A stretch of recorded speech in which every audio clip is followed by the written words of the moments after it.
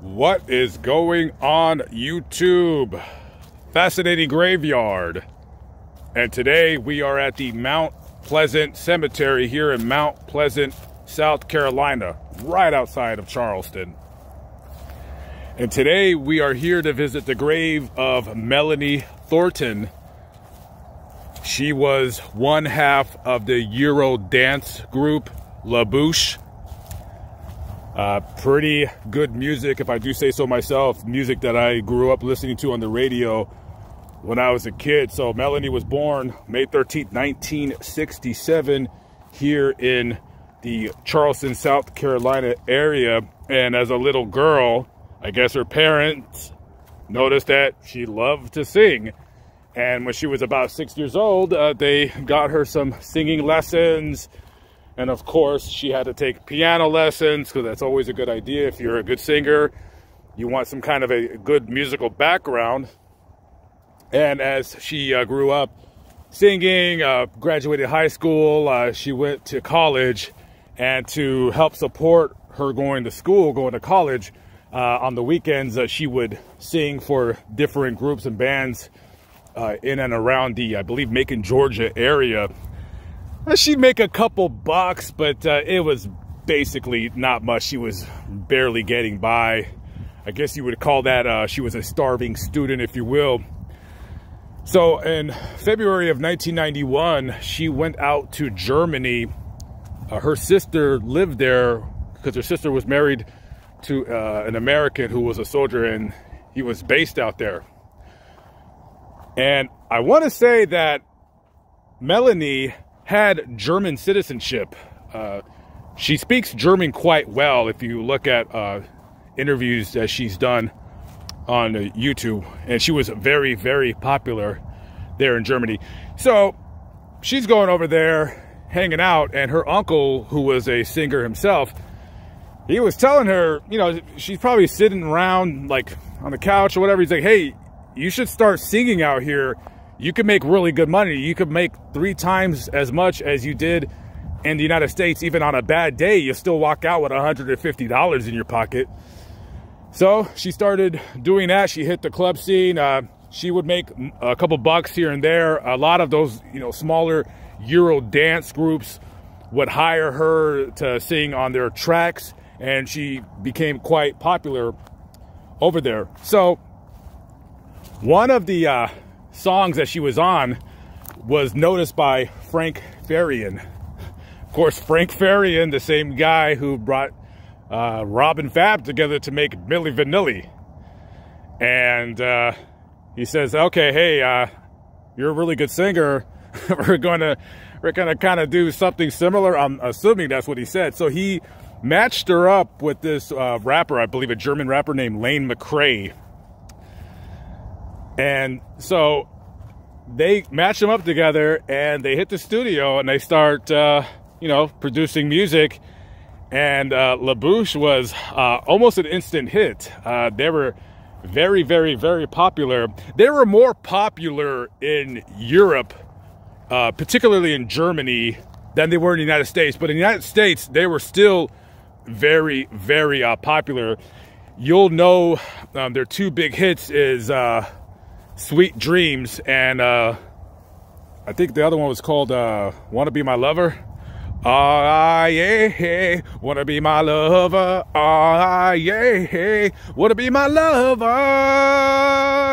Yep, guys, this is gonna be a constant thing on this channel. Yep, as long as I'm not allowed to play their music so you guys can know what I'm talking about, I will be singing, whether you like it or not. So deal with it. Anyways, so their 2 albums were Sweet Dreams and SOS, and they went on to perform. They didn't have other big hits such as those 2, because those 2 hits were very popular all over the world. So in 2000, Melanie, she leaves BOUCHE and she starts a solo career, and she had a couple decent hits on her solo stuff. One of them was like, I think it was called Ooh La La, something. I forgot the song. I haven't listened to it in a very, very long time. A very, very talented a woman, to say the least. And I'm sure, you know, I'll put her music in the description box so you guys can check it out. And sadly, on November 24th, 2001, Melanie, who had just, she was promoting her latest album, and she went on a plane trip to Zurich, Switzerland. She was on flight 3597 Cross Air. There were 28 passengers and 5 crew members. And when they were about, I think, an hour into the flight, the pilots had radioed the airport in Zurich, Switzerland, where they were supposed to land. And they had radioed that, you know, the visibility was very bad because the clouds were very, very low. And tragically, the plane crashed into a forest. And 24 people on that flight died. Sadly, Melanie here was one of them.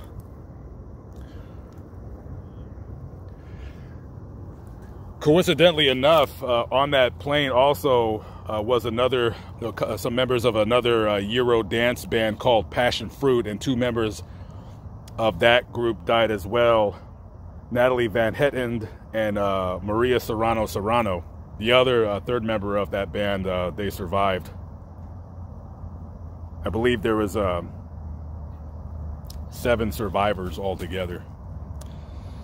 And, you know, when I do these videos, I know for a fact that people aren't going to know. I know they're going to know this woman's music, but they're not going to know that she died. You know, a lot of people, when you listen to music, and then, you know, a lot of bands, they just kind of fade away because, you know, they had 1 or 2 big hits and that was it. But no, this lady was going to continue to be a very successful singer and artist.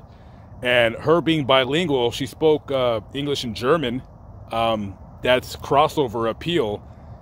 And I suspect that, you know, she was one, you know, mega hit away from being a superstar. And she would have eventually had gotten it. She just needed that right song, you know. And tragically, that opportunity was taken away. So rest in peace to Melanie Janine Thornton. Her music will always live on, and will live on in the group BOUCHE. I think BOUCHE had replaced Melanie with another singer, so they might still perform out there somewhere in the world. Anyways, guys, I am Lamont. My channel is Fascinating Graveyard. I always appreciate if you would subscribe, hit that notification bell. It will tell you when I upload, and leave a comment below. What graves do you suggest that I do? Let me know. I'm open, I'm game. Anyways, I will see you on the next vlog. Peace out.